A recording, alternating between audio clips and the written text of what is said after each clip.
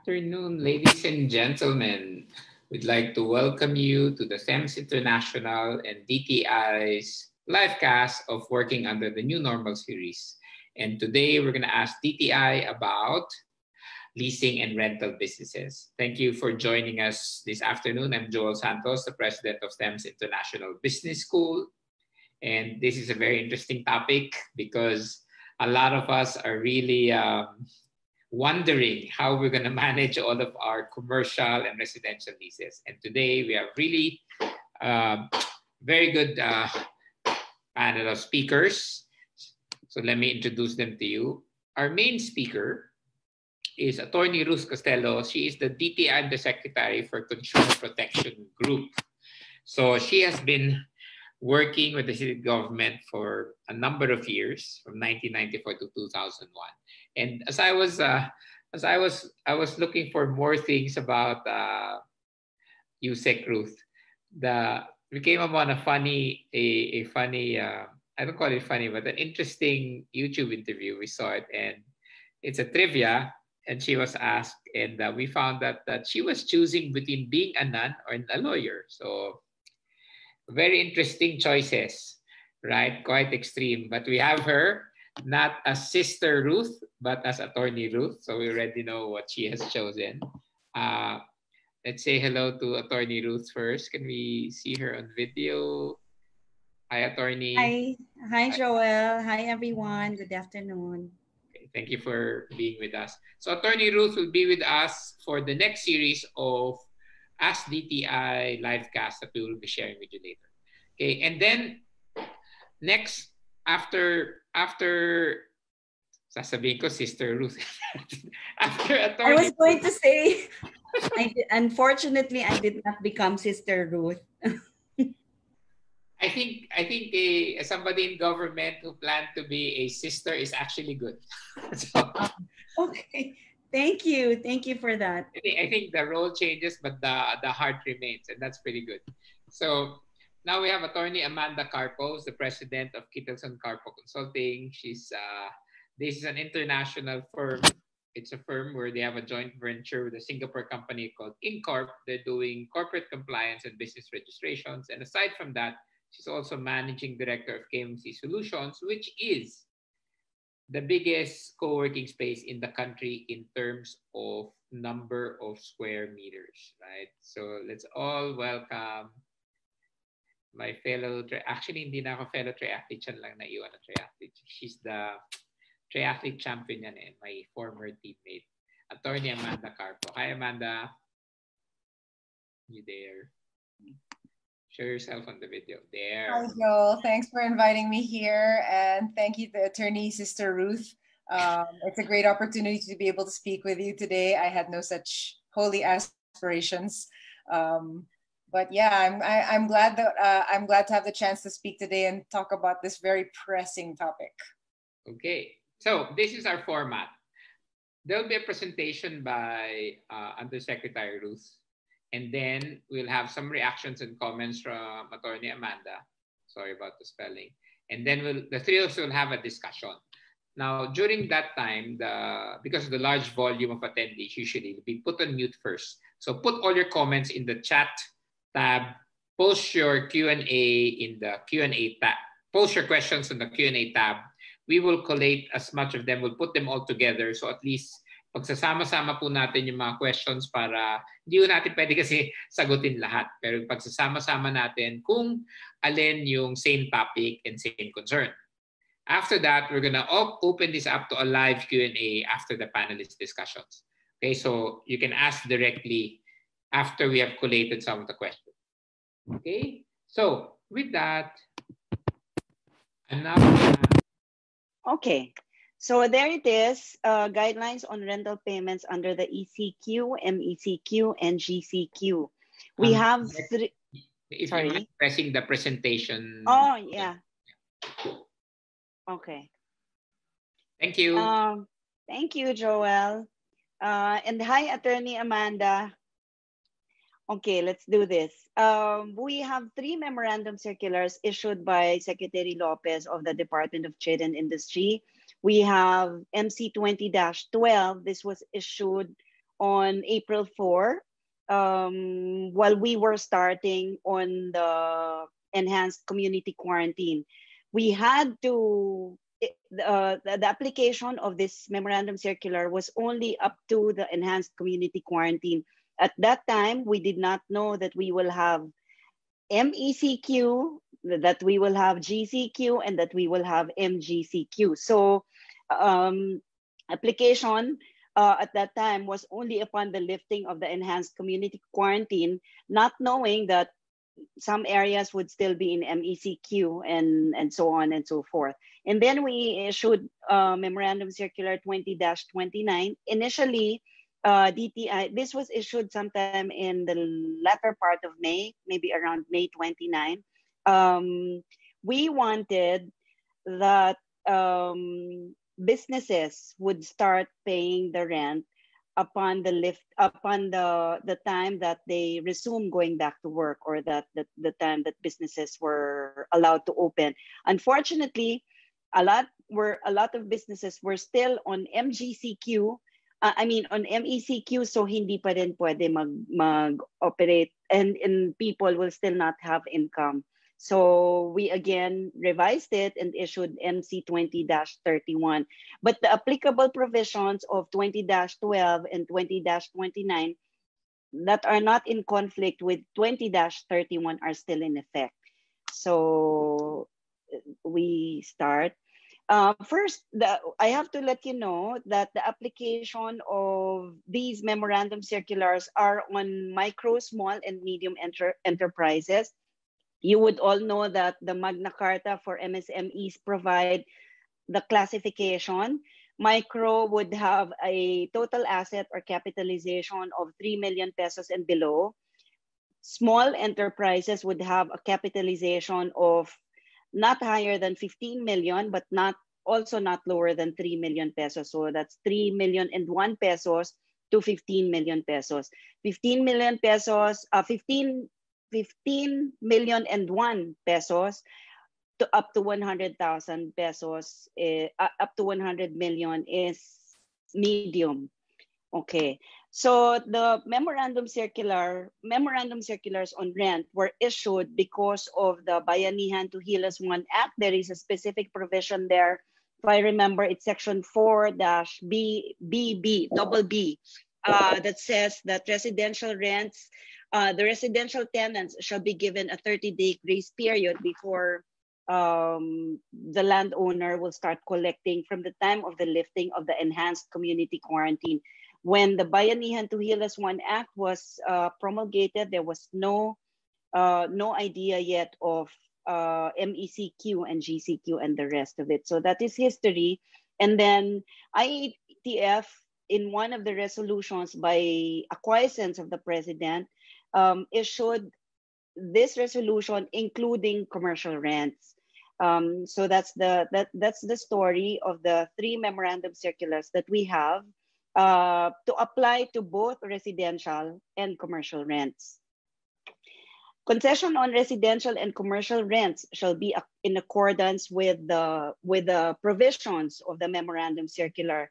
The due date of both residential or commercial rents shall begin, the 30-day grace period on residential and commercial rents shall begin upon the lifting of the enhanced community quarantine, provided that the rents due fall within the declared community quarantine. Whatever it is, if it's ECQ, if it's MECQ, or GCQ, ito lang tatlo po.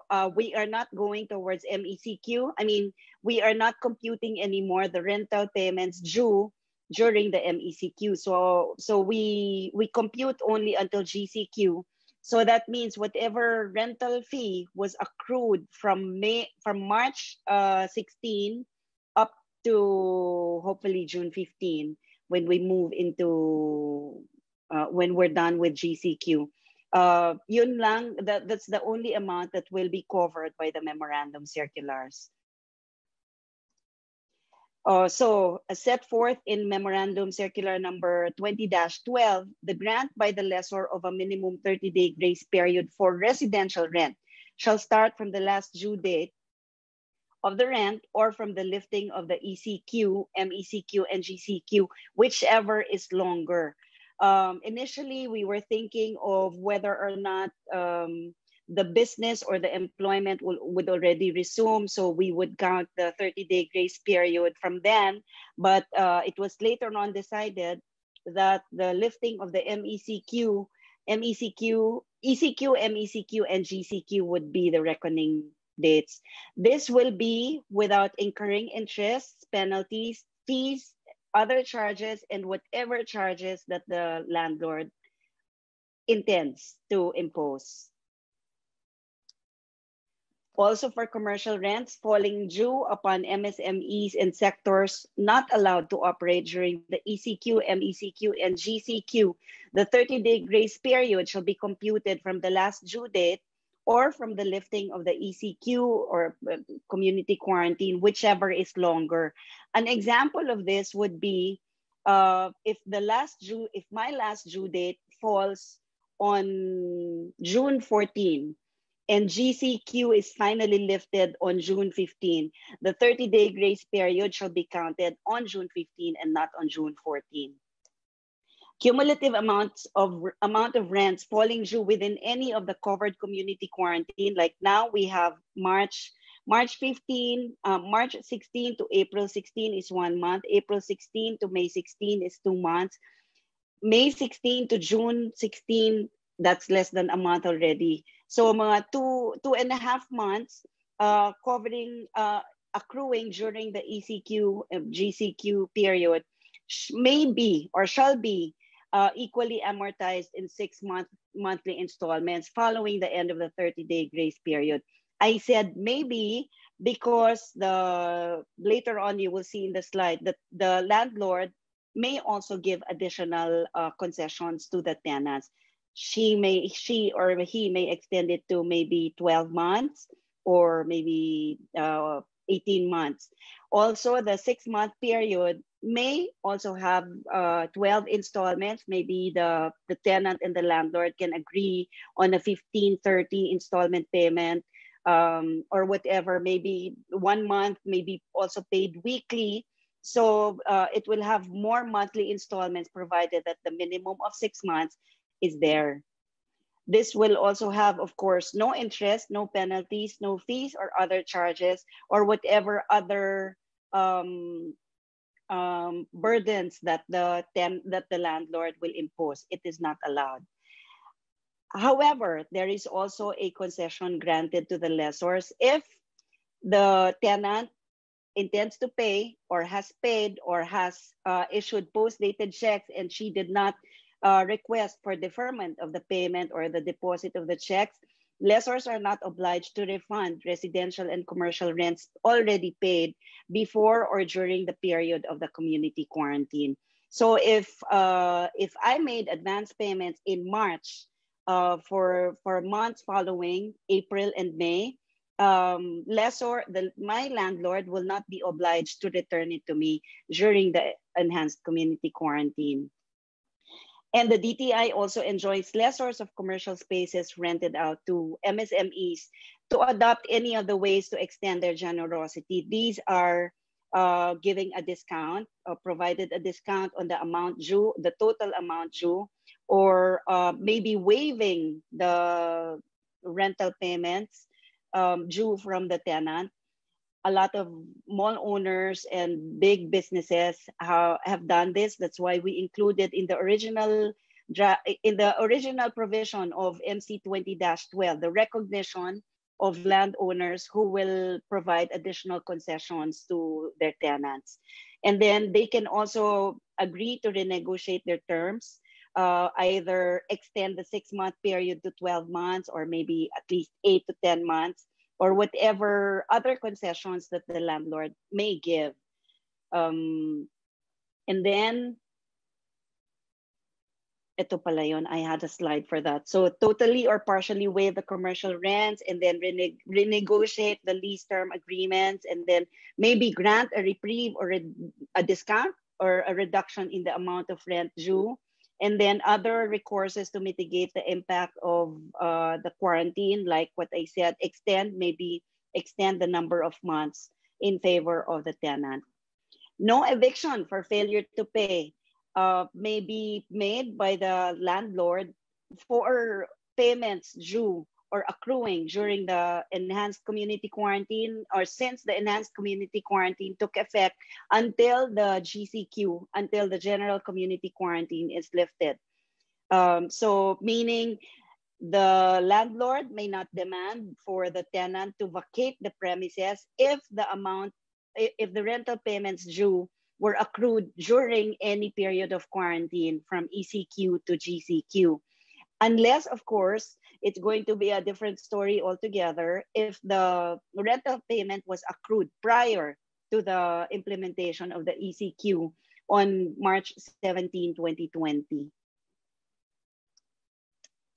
Lessors may be held criminally liable, criminally, civilly, or administratively liable for failure to abide by the relevant laws, rules, and regulations, particularly the Memorandum Circular 20-12, 29, and 31. This is specifically provided in the Bayanihan to Hilas 1 Act, that penalty of at least 2 months imprisonment or a fine of 10,000 pesos to 1 million pesos will be imposed against the landlord who violates the memorandum circular. Of course, lessees who refuse to pay or do not pay their obligation will also be held liable, but of course, this will have to be under different laws.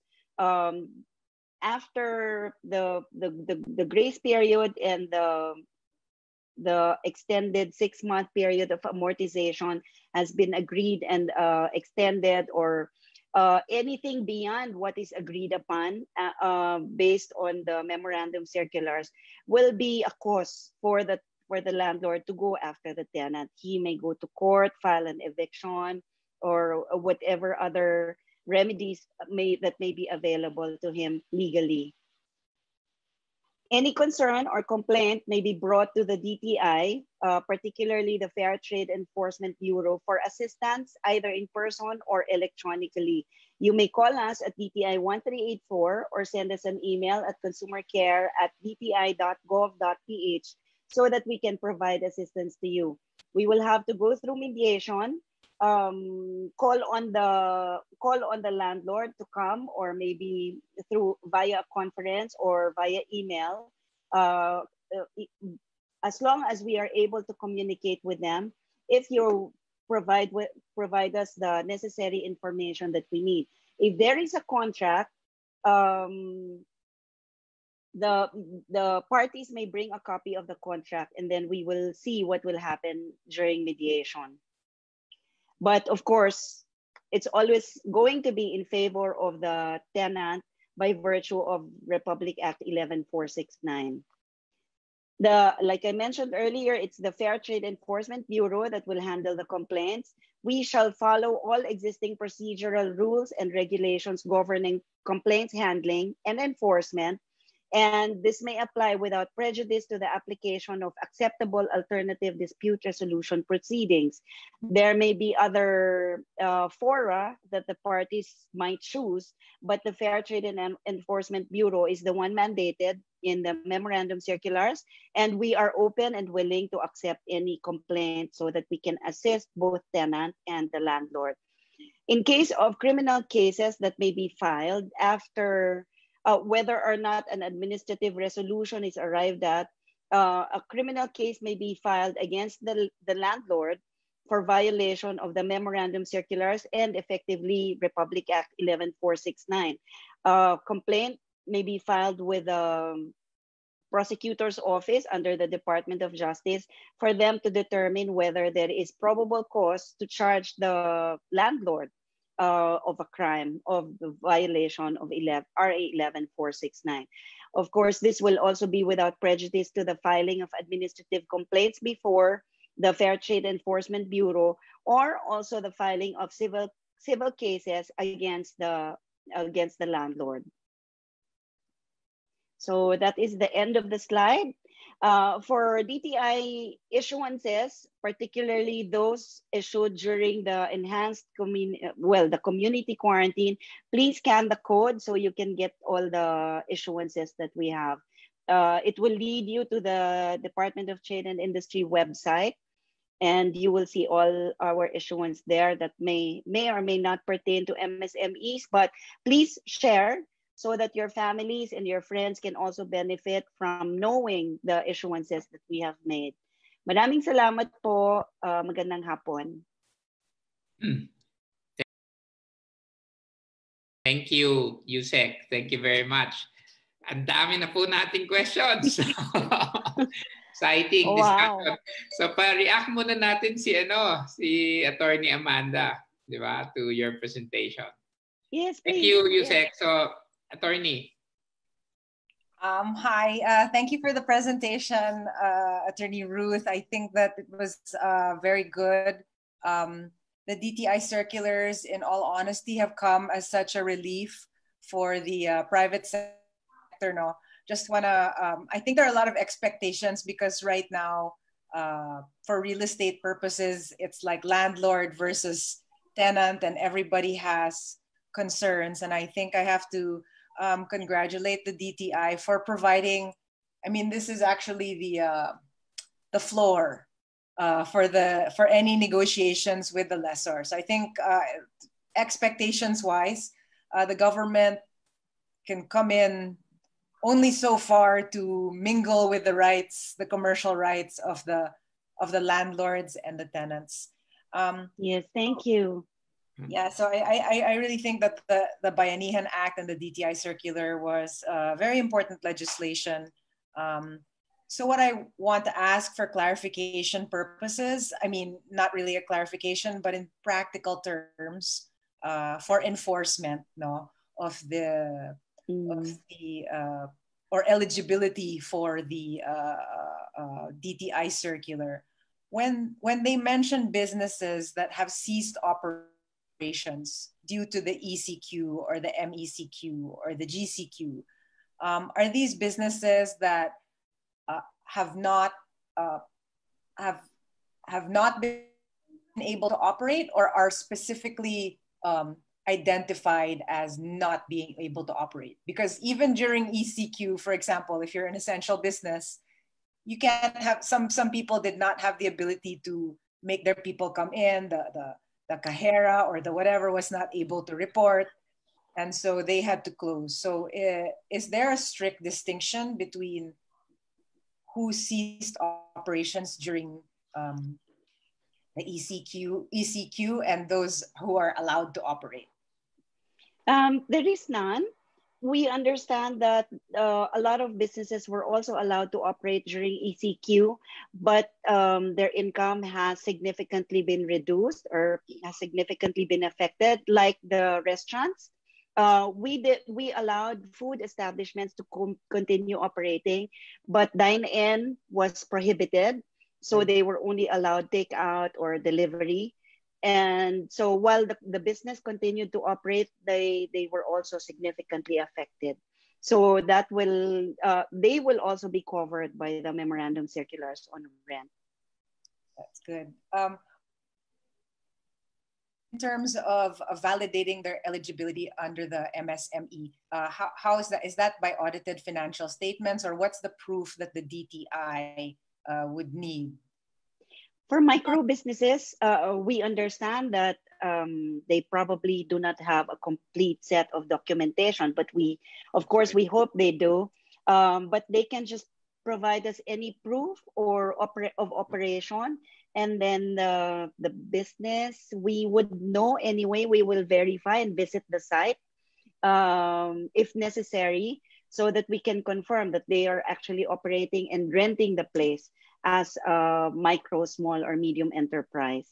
But whatever document they have, usually, well, how do I say this?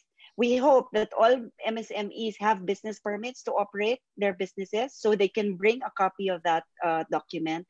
And so that would be sufficient proof for us to verify. Okay, thanks. Any other clarification, or should I read out some of the questions already from the floor? Oh, sure. I mean, I was just going to ask what the future plans, if there's any more circulars coming out, or what are you going to tackle? I mean, there's some issues now of we're just 1 week into GCQ, and some businesses are requiring things like COVID testing for the residents or the tenants in the building. It's this extra cost. Does DTI have any other upcoming circulars maybe that are in the works that we can look forward to? Yes, we're actually in the process of drafting it. This issue on condominium association dues, and probably will cover also the requirement of condominium building owners to have everyone coming in tested. We understand that there have been concerns on this matter where a non-resident but the owner of an establishment goes in to visit his property and then gets charged of 1,000 pesos for the visit, and then for whatever reason he's being charged, and the requirement of testing. We also issued, there is a DTI DOLE interim guidelines on COVID prevention in the workplace. And it has been very clear in that circular, also from the Department of Health issuance, that employers need not submit all their employees for testing except those that are suspected of having COVID or those that show symptoms of the COVID virus. Thanks. That's very helpful. Thank you. Actually, Thank you. thank you, Amanda, and then Yusek Ruth. So actually, there's this is just a start of a series where we will. This is going to be basically a forum where SMEs can actually ask the DTI directly, because we know that most of the interactions have been one way, where the DTI announces it, and then the news, ask the question directly, but we cannot. That's why this is a good forum that we can directly ask the one in charge of consumer protection, which we have already here, right? So I've grouped some of the questions, and please feel free to answer both Attorney Amanda and Yusek Ruth. So this is one. This is a combination of the questions of Amy Cabrecus and Jenny Santiago. So the DTI memo says grant of 30-day grace period commences from lifting of the covered quarantine or the date the tenant resumes employment, whichever is longer. So they wanted some clarity on the term whichever is longer, right? So does that mean, I guess it's a clarification lang of that term whichever is longer, and maybe one can cite an example for that particular issue. Okay. Yes, Joel, thank you. I cited an example earlier, and I just want to make a correction. This is one provision of MC 20-29 that we removed. Yung at the time of the business operation or at the time of resumption of employment, we removed that and stuck to the lifting of the community quarantine or the what was that earlier? The lifting of the community quarantine or the due date, the last due date falling within the ECQ. Like if my due date is, like I said earlier, if my due date was June 14 and MECQ in Metro Manila is lifted on June 15, the reckoning period will be June 15 because that will have a longer, that will provide me a longer time. So for example, June 15 was the GCQ was lifted, diba? So I have a 30-day grace period for the next time the landlord can really collect from me is July 14, 30 days after. Yes, it actually starts the day after. If it's lifted on June 15, syempre, may 1 day yan. So the day after that, that's when the 30-day grace period starts. So counting 30 days from June 16 would be July 15? Yes. So that's the only time the tenant, the landlord can collect, but they cannot collect the whole amount as described, diba? Ang ko-collect po nila is basically the amortized portion of the unpaid rent. Yes, because for the past 2.5 months. Parang ganon. Yes, because the 6-month period is also mandated under the memorandum circular. Okay. So basically, since the March 15 was the start of the ECQ, and if June 15 was the end of the the GCQ, then there's 2.5 months of rent that's uncollected. Amortization starts July 16 for the 2.5 months of unpaid rent. That's the general. My understanding is right. I'm asking this from a layman's perspective. Okay, so the question of I have this question related to that. For example, here from Jet Teves Manalo, even though the GCQ or the ECQ or the MCQ has been lifted, her question is for schools who are renting spaces, they cannot use their facility because they are not allowed to have face-to-face classes as announced by DepEd. So how do they resolve the issue that they're not allowed to operate? So they're paying rent because it's a rented area, but then they're not allowed to accept students. So in a way, they're not operating in the way they should be operating, as in zero, which I know is the fact, right? We're not allowed to operate according to the president until a vaccine is found. So that's a big question for her. So that's a question straight out from a school. Joel, they can bring it to us, to the Fair Trade Enforcement Bureau, and we'll help them mediate with the landowner. And then probably we can convince the landowner, both landowner and tenant, to come to a compromise so that we can solve the issue and then make both of them happy. Well, of course, maybe one will have to give in for the other, but at least we can help mediate. Kasi we understand, may mga businesses pa rin that are not allowed to operate, like schools or mga learning centers or tutorial services. Yes, we understand that. And events also, event companies are also not allowed to operate big events. Right? So, yes, that's right. So question on that one, Attorney Amanda. Yeah. From it, DTI will mediate, but until how far, when you have the landlord and, for example, the school owner or the event company are there trying to find a compromise, how is that really settled?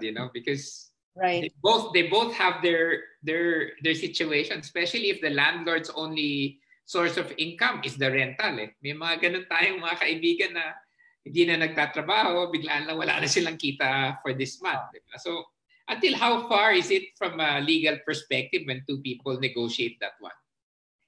Yeah, so first, government's role in this, is because of the public welfare and because of the pandemic that they're actually stepping in, which is a good thing. So you have the non-impairment clause in the Constitution, which basically says that government's not going to step in to change the terms and conditions between parties. Remember that the contract between landlord and tenant is a commercial one, and both have commercial interests. So I think everybody should keep in mind that the goal is to come to an equitable resolution of any kind of conflict. And with that, it will always depend on the contract that you've entered into. So one of the important clauses that you need to look into in any lease agreement is if it's there, any agreement on force majeure or the caso fortuito or what you call unforeseen events. So safest cause is, if on the tenant side, I say, I don't want to pay rent. There was a COVID pandemic, and I was prevented from using my office. But the lease contract says that,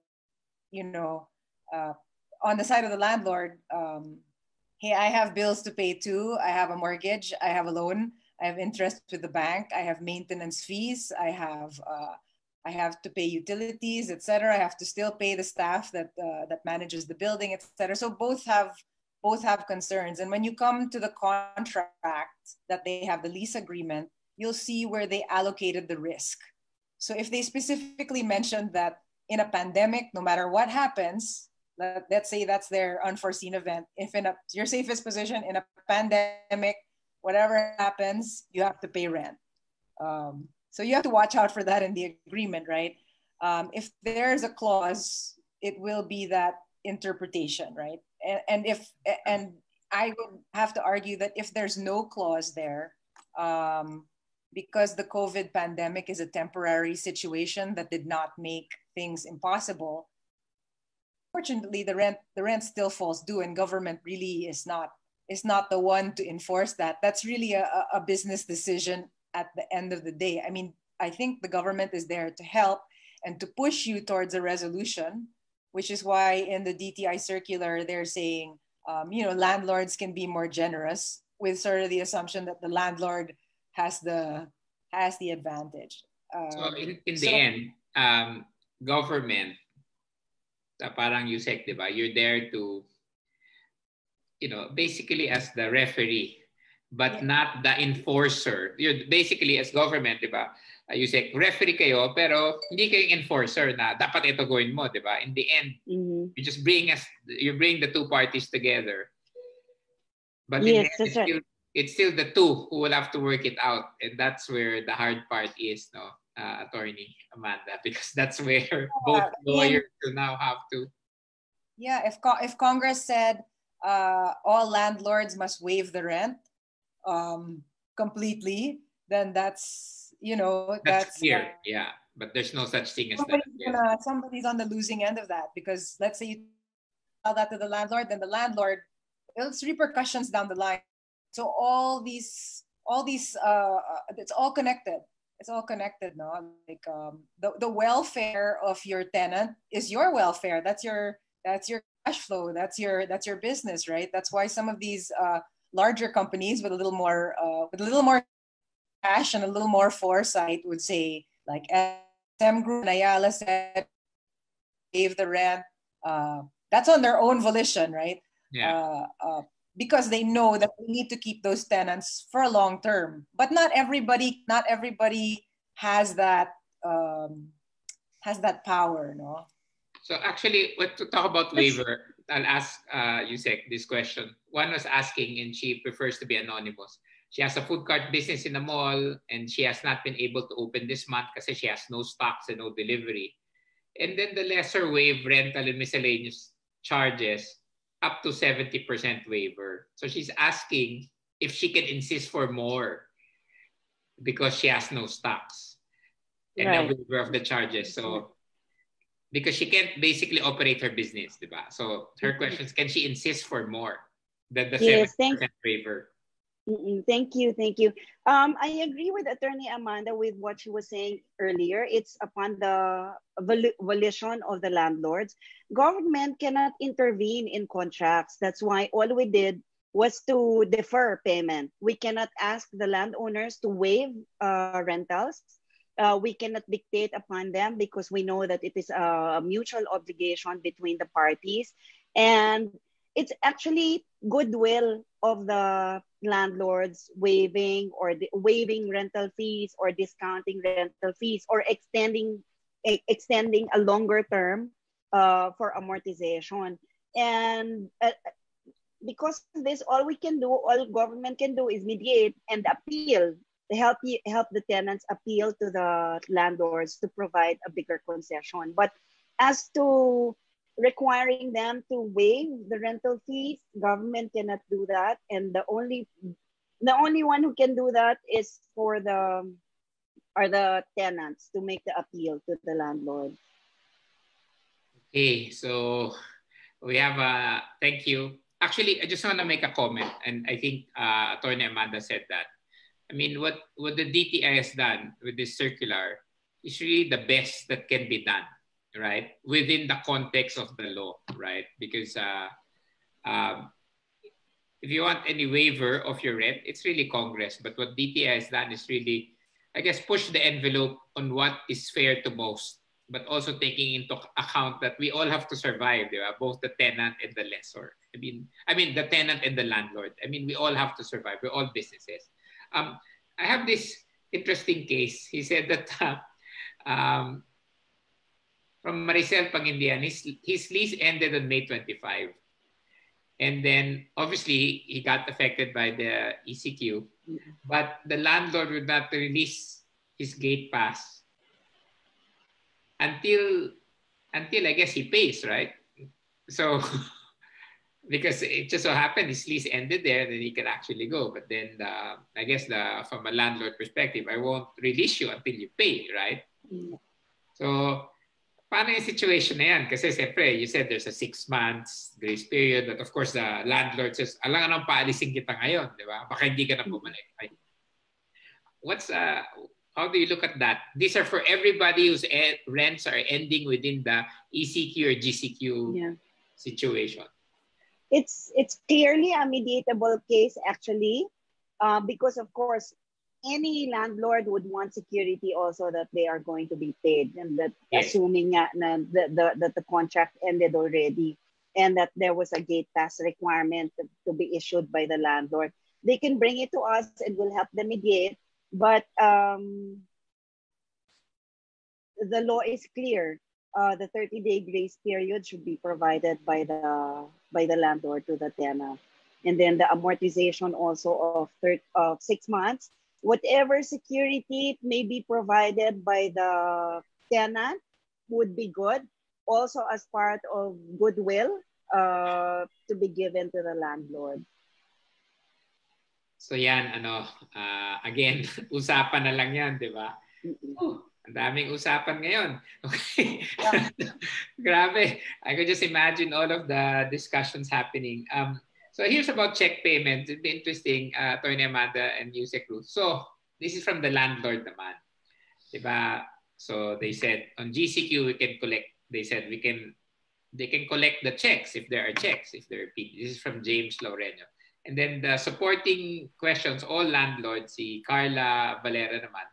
As the landlords are not required to return the payments or PDCs, which covers the quarantine period, are they required to defer the subsequent rents due for a period of because they have it, and if they decide to deposit it, are they required then to defer the rest?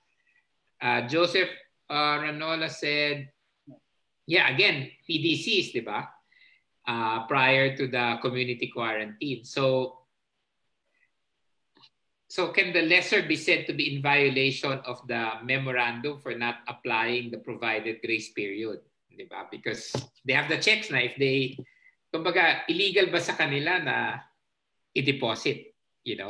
I think you mentioned that, but I think they wanted some clarity. Hawak na nila yung check They decide to deposit it. Is that illegal? If there was no appeal whatsoever or no request whatsoever from the tenant to defer depositing the checks, there is nothing illegal with depositing the check. It will be a different story altogether. However, if the checks are dishonored for insufficiency, because the tenant may always use the memorandum circulars and the Bayanihan Tuhilas 1 Act as a defense. So meaning, Joel, if the checks were deposited and were returned for insufficiency or whatever reason, the landlord cannot, the tenant will always use the memorandum circulars as a defense. And is that defensible, Attorney Amanda? Yes, I mean, what I was actually going to say is that as the tenant, you would probably call the bank and say stop payment on the checks. I mean, if you're on top of things. And then if you're the landlord, I mean, you would hesitate to deposit those checks. They're post-dated, so normally it will be 1 month. You're talking about 1 month, one month. It's not yet due, no? I would hesitate to deposit just because you're beginning a battle, knowing that the DTI circular, unahan talaga to inform the lessor, hey, there's this, it's a good thing the DTI circular came when it did. Number one, it kicks the door open to communication about, prior to this, it was like, I want a 50% discount on my rent. I want to waive the rent. So this gave at least, now we have a DTI circular, we have to talk about the deferment first. Then the second thing is, okay, I'm just gonna deposit all the checks now, and bahala ka na we'll fight it out in court or whatever, So So you want to hesitate on doing that given the circular. It will give you pause before you become too aggressive on your tenants, knowing that, again, all the tenant, the landlord, their employees, etc., all the businesses are connected. So somewhere along the line, even if you think it's just between the two parties, it will always affect everybody down the line. So it's always like, kaya nga bayanihan, we have to like work together on it. And it's really hard. I mean, everybody has personal interests involved, financial interests involved. Everybody has. Okay. Actually, speaking of bayanihan, we have one example of a lessor. Nagbayanihan siya. Her name's Rachel K. So we are a lessor of commercial space, and our tenant has not been able to open the business because hindi siya essential business. So they gave them 100% waiver. Oh, di ba? Bayanihan si Miss Rachel K. Binigyan niya ng waive. Binave niya yung 100% of her tenant. But now she's asking, what will be her proof naman to the BIR that they granted 100% waiver? Di ba? Because the BIR might be looking at, nasan yung revenue mo dyan, di ba? During the audit report. So that's her question, di ba? She decided to, out of bayanihan, give a waiver. Now, what is her proof to the BIR? How can she prove to the BIR na wala siya talagang kinuwang rent? Ayan, bayanihan example. But siyempre, they want to also show na hindi naman sila kumita. Yeah, and that would be reporting of revenues since there's nothing booked yet until it depends on their accounting practices, but the revenue should not be booked yet. I mean, they're not booking those post-dated checks until the time actually comes for payment. The cash comes in. Yeah, and whether or not condonation of debt, that's a whole other tax issue. Whether that to the that's a benefit. I mean, if they didn't claim, they're not claiming a deduction. They're going to be claiming a deduction for condonation of debt, right? Because it depends whether or not they reported such income. Hindi nga nila i-report the income eh. They're gonna actually, I guess they just want to show the BAR talaga na, nag-waive, di ba? So that's considered condonation of debt when they waive it. Yeah, I would think so because rent is due, and then so there's no you're waiving. I would assume that for BIR purposes, maybe you could produce the waiver, a notarized waiver of the rent, and that's also for purposes of the lessee not having some assurance na hindi na ako habulin ng lessor ko kasi she said it in writing. Okay. There's this question that on criminal liability. Takot na yung mga question na yan, di ba? So from Jenny Santiago and Maria Alversado, most of them are asking both about criminal liability. So why does 2029 say that even the lessee can be criminally held liable? From what she understands, Bayanihan Act only prescribes criminal liability upon the lessor. Okay, the other question naman from Maria Alversado is that I have a client who was in default since January 2020 in Laguna. She only started paying partially this June. She still has 2.5 months to pay. Is she part of the Bayanihan Act because her default was prior to the lockdown? So is eviction even legal? So you have these two criminal liability questions because of the Bayanihan Act. Okay. Joel, on the first question, if you remember, we said earlier that we issued Memorandum Circular 20-31 correcting 20-29. So there is no criminal liability on the part of the tenant under the Bayanihan to Hilas 1 Act. But he may be liable under other laws that are applicable. On the second question, payment of rental dues began in January of this year. The only coverage of memorandum circulars, DTI MCs on rent are the community quarantines. Okay. So outside March 16 to to whenever we are going to transition to MGCQ in Metro Manila, but in other areas, there are already MGCQ areas. So only this period is covered by the arrears incurred by the tenants. Outside of that, ibang usapan naman yun, they have to pay that. Okay. Not covered also by the 30-day grace period and the 6-month amortization. Anything outside the community quarantine accrued rentals. Okay. So my question dito from Chiki R, which is in relation to that. So parang, what if the GCQ extends to 12 months? So the lessee is allowed to hold payments until after GCQ kasi anything can happen, di ba? So how will the lessor survive naman raw? We understand that. We're not even sure if we're transitioning into MGCQ by June 16, and we don't know yet. If you notice, the laws evolve. We amend them or revise them accordingly as the need arises. So if this is going to be extended until December, we'll come up with new guidelines. Yeah, so unfortunately for everybody, we call this the VUCA world, di ba? Volatile, uncertain, complex, and what's the last one? Is forgot. But everything's uncertain, so we're actually moving on a day-to-day basis. So, but I think we can just really trust, as you can see from the track record of DTI, di ba, that they look at both sides, right? Because it's important to see both sides, and I think the DTI has shown us that they always look at both sides of the coin. I have this question. We're very fair naman. Exactly. You're right. We look at all sides actually. This is a question. I won't name na lang the person para she's not, but it is a question of principle. So sabi niya, she's obviously a lessor. So why are lessors not allowed to collect the same as a Meralco and BIR, who are collecting even during the GCQ? So parang why are the lessors only allowed to collect after GCQ? So parang she was just questioning. I just put it out there. I think it's a good question to put. Parang the others are collecting. Why are they as the lessors who are smaller businesses, di ba? Hindi naman lahat yan malalaki.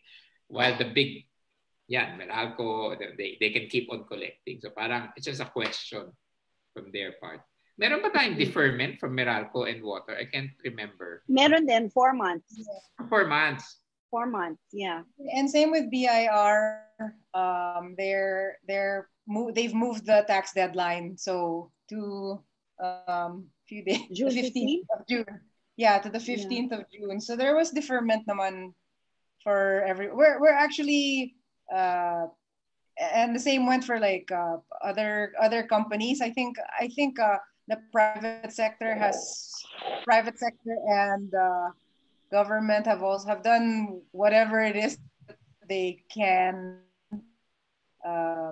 what they can contribute to defer. Parang they're not yet giving everything up. They're just holding their breath. Okay, thank you. So just to clarify, even these other basic services are also deferring. Okay, so parang all of us are deferring and helping each other out.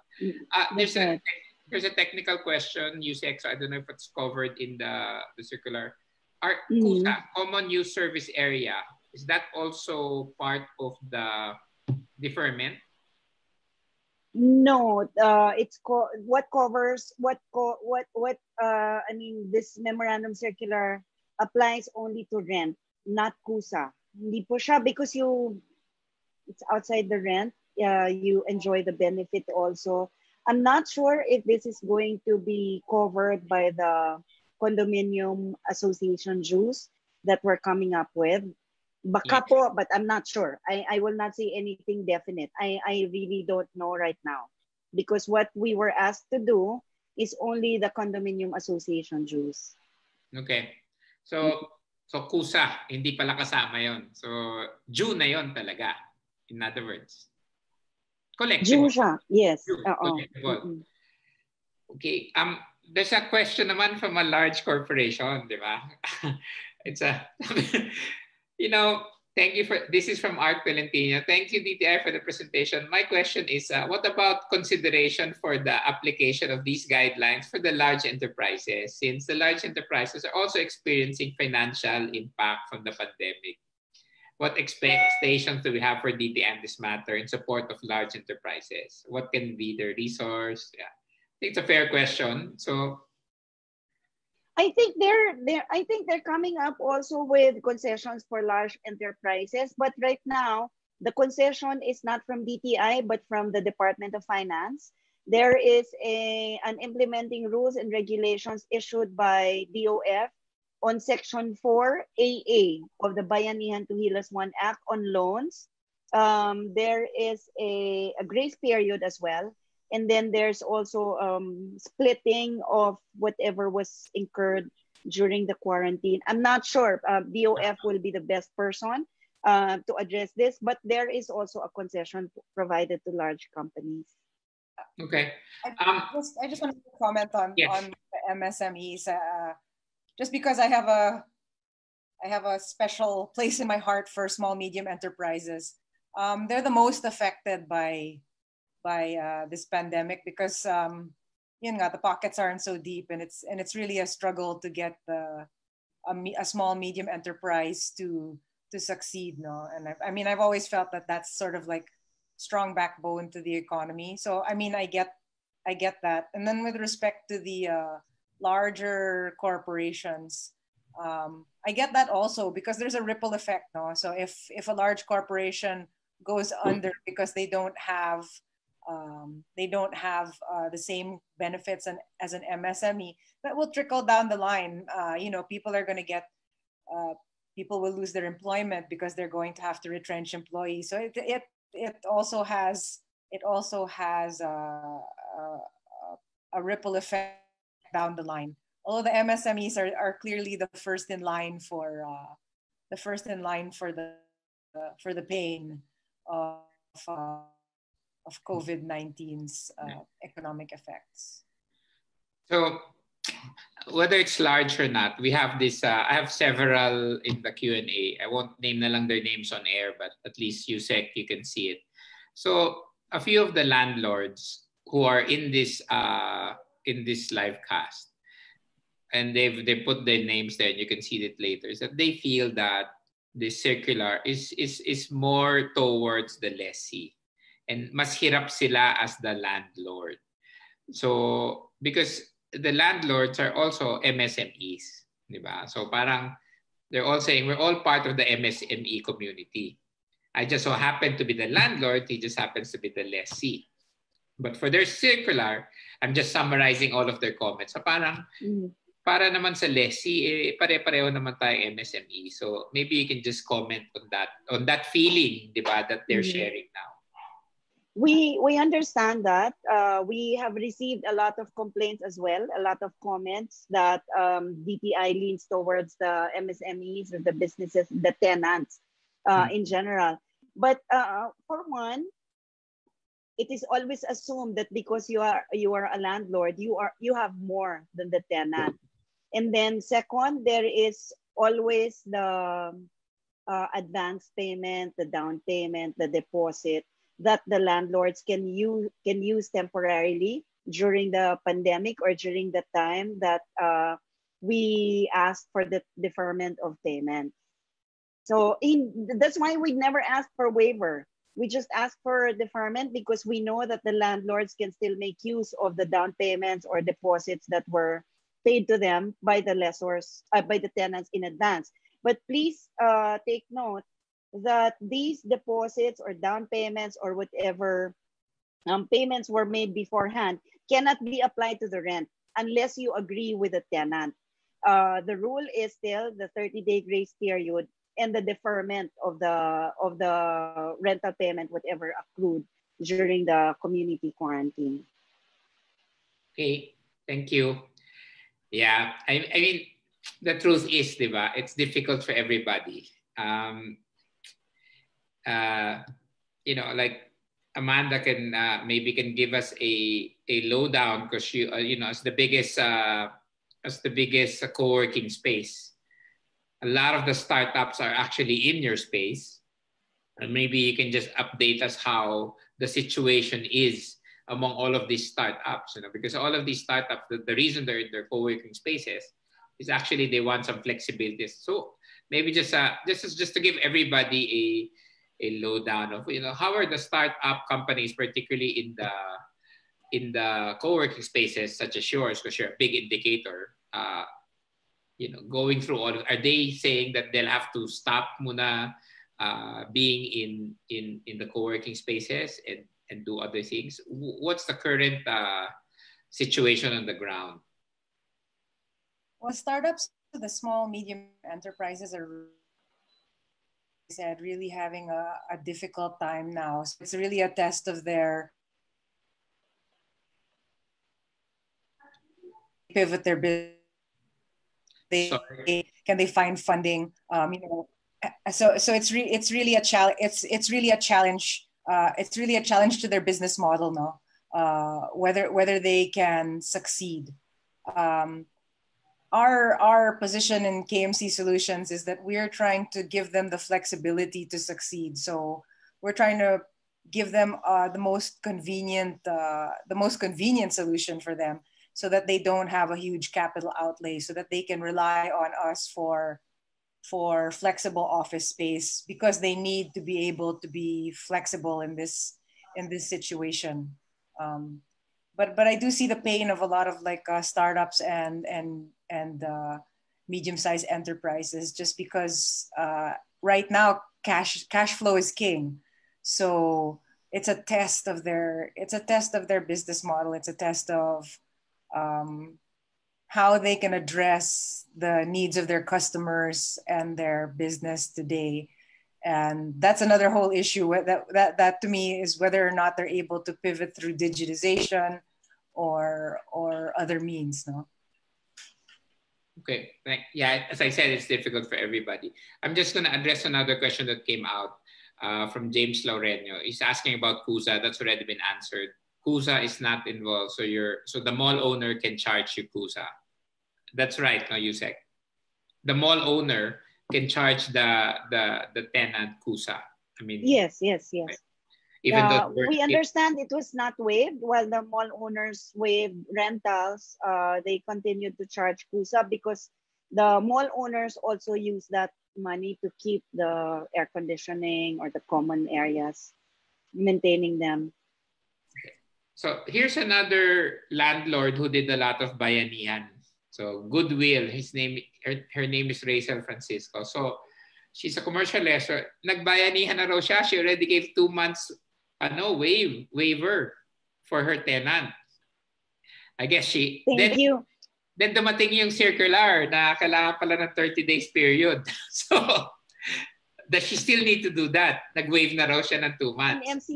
In MC 20-12, there's a specific provision recognizing them and appreciating them for waiving whatever rentals are due. So does that mean they still have to wait they still have to do the 30 days grace period kung nag-waive na sila? If they waived it already, that means the tenant will no longer have to pay for at least during the community quarantine. Yes. Diba? So wala nang mag-a-apply na 30 days, because it applies only to rental fees accrued during the community quarantine. Okay. Okay. Yeah, kasi winive mo na so dapat wala ka nang kokolektahin. So in other words, yes, okay, we understand. Okay, we'll just go to mga last 2 questions because we'll be ending this soon. Question to Attorney Amanda, sample clause in contract. From Tara Milena, could you give a sample COVID clause that other lessors have included in their rental contract? Lessors have. Oh, okay. So you're talking probably about a force majeure clause. Yes. And one, you have to define exactly what the force majeure is. So strikes, lockouts, volcanic eruption, etc. Global pandemic, or specifically mention COVID-19. You can word that however you want. And then the second is the operational clause. And what does that mean? So let's it's COVID-19 or strike or a lockout or volcanic eruption, COVID-19. How does that work in our contract? Meaning, if that exists, what are the consequences? I have to notify you that it exists. I don't have to pay rent. Specify or that it's suspended or it's not suspended. It will not be cause for suspension of the rent, or it will be. How do I notify? When is it affected? So that's sort of a sample clause. I can't draft one off the top of my head. I do have many sample force majeure clauses because I have looked at quite a few. But that's it. First, you define what the force majeure specifically is, and then its consequences. But if you have a general force majeure clause, and you could say that that's enough protection for the lessor, because my argument is that it's more in favor of the tenant to accept it than it is to say nothing. Tenant has to be the one to say, I don't want to pay rent if it's ECQ and it closes down. So they have to specifically ask for that in the contract. Otherwise, I would say the lessor if you don't do anything, especially with contracts that are a lease contract kasi is an executed contract. Once you enter the lease, you get possession, and then your calamity happens. So at that point, it's not. I've delivered things to you already. So parang your rights, you already have some kind of benefit. So you're already on the weaker stage. If it's something that's executory, meaning there's still obligations that need to be performed, then you can say that you can argue the impossibility of performing that obligation, if that makes sense. So actually there's we just really have tons of questions. So this is what we're gonna do. We're gonna send it to the DTI. So they have at least, right, they get the feedback, because the questions are basically feedback. We cannot answer everything, but their feedback, especially as a DTI looks for, as they create additional circulars, right? So and you know where to look for Attorney Amanda if you need more advice. She's the managing director of KMC Solutions and president of Kittleson Carpo. Easy. I'm the chief legal, not the MD. Okay, chief legal. So it's very easy to Google. But what we'd like, there are also a lot of questions already about how to manage tenants in condominiums. Tamang-tama yan, Yusek Ruth, di ba? So I'm going to share a screen of our upcoming webinars, okay? Again, it's all part of the Ask DTI as we give more clarifications about these circulars. I'm just going to share my screen about the schedules. And sorry. Sorry, let me just go straight to that screen.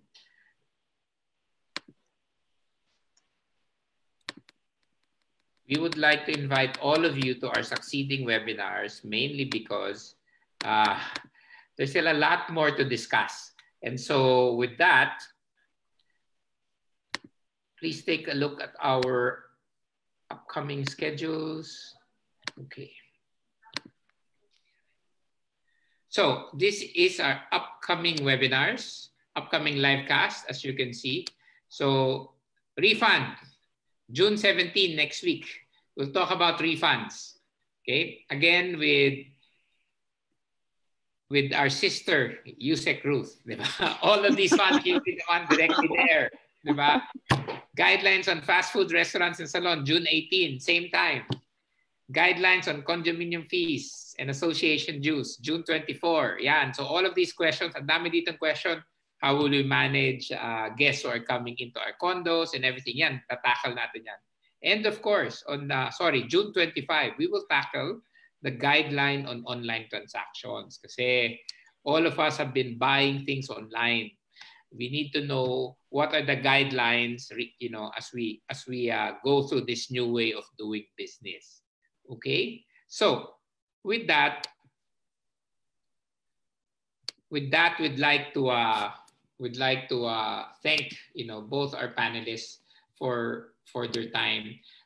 We will make sure that the DTI gets all of your questions, okay, and all of your concerns now, so that at least they have it in the database.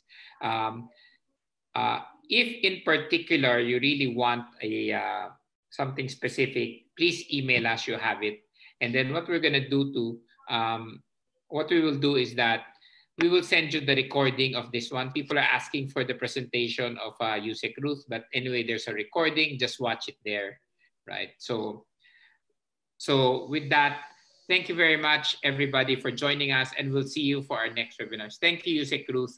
Thank you, Attorney. Yes, thank you very much. Thank you, Attorney Amanda. Thank you, Joel. Thank you, everyone.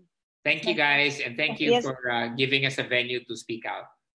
Good night. Joel, you just send us the questions, no? I was beginning to respond to some sana. Yes, we will send them all to you, and then we'll ask them to email us na lang talaga if there's a lot of but we'll do another format later that somebody should actually be replying while you're talking, di ba? So, okay. All right. I'd like to answer some questions as well. I mean, I couldn't type answer at the same time. It's a little difficult. But in case you have any questions that you want to ask me, okay, maybe if you can just flash in the chat for everybody, Yusek Ruth and Attorney Amanda, maybe you can just put a email if any of your staff or anybody that they can just email to pag may napitin sila. There's a email naman for the DTI, no, Yusek, that people can go. Oh yeah, yes, please. For the questions, especially on tenant and landlord arrangements, they can go directly to FTEB mediation at dti.gov.ph or consumer care. What is it? Sorry, FTEB, Fair Trade Enforcement Bureau, FTEB mediation at DTI mediation at dti.gov.ph. FDev mediation at that's Foxtrot Tango Echo Bravo. Okay, .gov.ph. Okay, so there for these other issues on mediation, and then Attorney Amanda, what should I type if there it is. info@kitosoncarpo.com. So you can email them directly. Okay, great. Thank you very much. Thank you, guys. Right. Thank you, everyone. Thank you, have a good evening. you too. Thank you, everybody. Thank you.